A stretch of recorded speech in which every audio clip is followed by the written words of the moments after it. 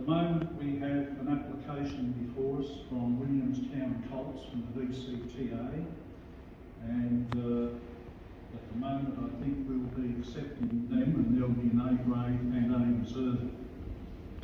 We've also had an inquiry from Caulfield Thirds, and they're in the South Bayside competition.